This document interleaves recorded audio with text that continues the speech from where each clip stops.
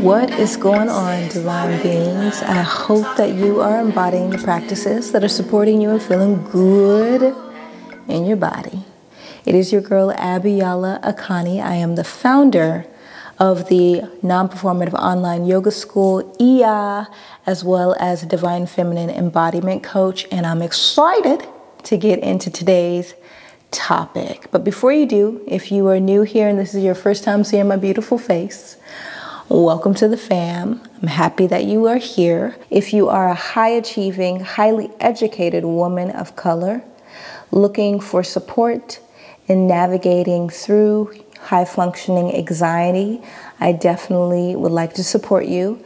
I have two options. One is to definitely check out my Divine Feminine Healing playlist for some tools that can guide you on your journey. And two is to register for my Divine Feminine Yoga Workshop.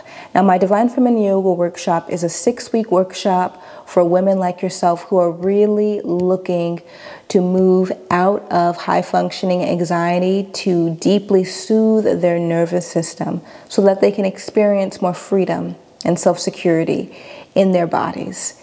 If that is you, pause the video to click the link in my description box to learn a little bit more and register for the program. You'll be set up with a call with me and we can chat a little bit more about how I can further support you on your journey. Once you do that, go ahead and unpause the video and I'll meet you right back here. So in today's video, we're going to be talking about high functioning anxiety. Why is that? Because oftentimes as highly educated, high achieving, high performing women of color, we are operating in a mode of high functioning anxiety in the spaces that we are in, which are causing some of the symptoms that we're experiencing, which are overwhelm, burnout, fatigue, emotional dysregulation, and lack of self-security. The more awareness we have around if we are operating in high functioning anxiety, the more that we can adopt self-soothing techniques to begin to regulate our nervous system to bring us out of our fight or flight response center, which is your sympathetic nervous system, and move us into our parasympathetic nervous system, which is our rest and digest state. The number one sign that you might be experiencing high functioning anxiety is that instead of slowing down in response to anxiety, you actually do the opposite. You tend to ramp up and go even harder in the pain. What I mean by that is it's actually more challenging for you to slow down and sit with your body and be with your emotions. That's actually very uncomfortable for you to do. It's easier for you to kind of ramp yourself up and push your way through it, hustle your way through it, grind your way through it. And as a result, oftentimes those closest to you might classify you as a workaholic or somebody that is go, go, go all the time. Hustle culture and grind culture are the norm for you.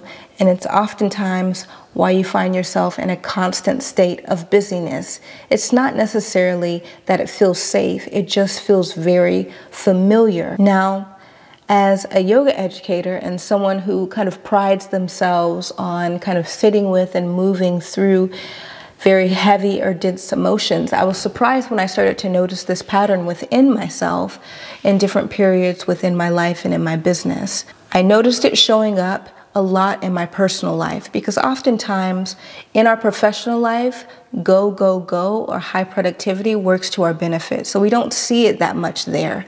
But when we're at home or we're away from our careers or the work that we do, we might find it very challenging to kind of slow down. And I definitely noticed this in my personal life. Instead of really allowing myself to cultivate vulnerability and intimacy with these individuals, I found myself trying to work through those times, bringing my laptop everywhere, being on my phone and being progressively busy working on my business or working on other aspects of my professional life so that I could avoid having those connections, so that I could avoid sitting with some of those unpleasant emotions. And it wasn't until I really gave myself the space to sit with them that I was able to begin to navigate through these kind of dense sensations. The second sign is that externally, you might often appear as cool as a cucumber. You look like you're just going through life easy peasy and things are right as rain and everything is fine. But on the inside, you're actually experiencing extreme and debilitating self-doubt and insecurity.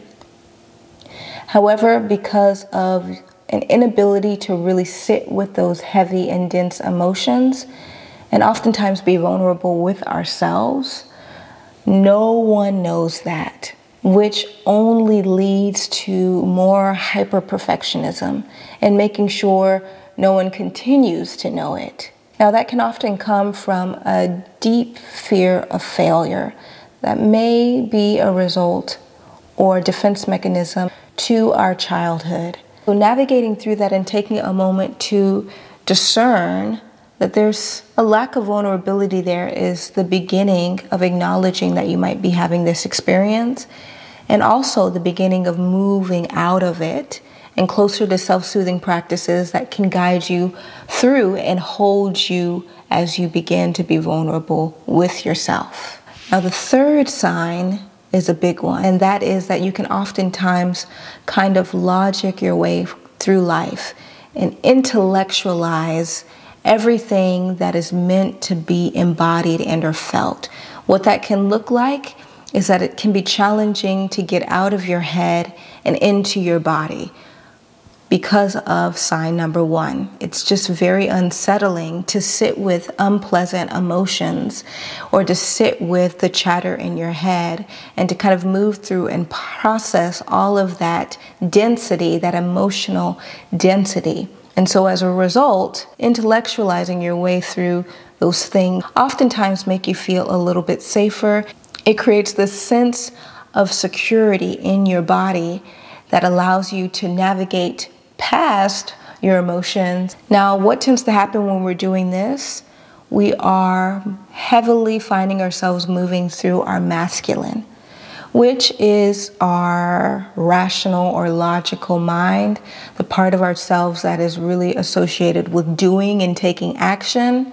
And if we are hypermasculine and that's not balanced with a lot of that femininity, it's going to be challenging for us to cultivate a sense of self-security and self-trust and the foundational elements that we need to feel emotionally to process through some of those heavy emotions. So our first call here in response to noticing this sign of high-functioning anxiety is to begin to hold some space for ourselves to feel into our bodies and kind of turn the mind off when it comes to responding to our external life. Instead of responding in a way that's extremely reactive, it can be helpful to give ourselves the opportunity to be a little bit more reflective and reflex into our receptivity, which is the defining characteristic of the divine feminine. It's there that we can begin to cultivate a little bit more self-security by embodying and being with our emotions, which are lodged in or housed in the felt sense of the body. They're not up here. Now, if you're noticing these 3 signs of high-functioning anxiety showing up in your professional or personal life where they're creating a wall or a barrier when it comes to these areas that you want to navigate through, but you really don't know how, I would love to support you in that. Definitely click the link in my description box to learn a little bit more about my Divine Feminine Yoga Workshop beginning in September. Now, this is a 6-week workshop rooted in supporting high-achieving, highly educated women of color who are navigating through this experience. I've definitely been where you are, sis. And I want to assure you that you can move through this in a way that allows you to feel safer in your body. It is possible. Click that link in the description box to learn a little bit more and register, and I'll see you on the other side. In the meantime, continue to be well by holding space for yourself in this. This is not an opportunity for you to be even more critical with yourself. It's okay to have this experience. Many of us do, and there's no need to judge yourself for it. What is called here is to really begin to hold space for ourselves in this so that we can soothe our nervous systems and hold our emotional bodies right here where we are. Don't forget to follow your girl on the gram at Yoga by Biyala, as well as following my online yoga school at iya.well. Continue to be well, and I'll see you real soon with a new video.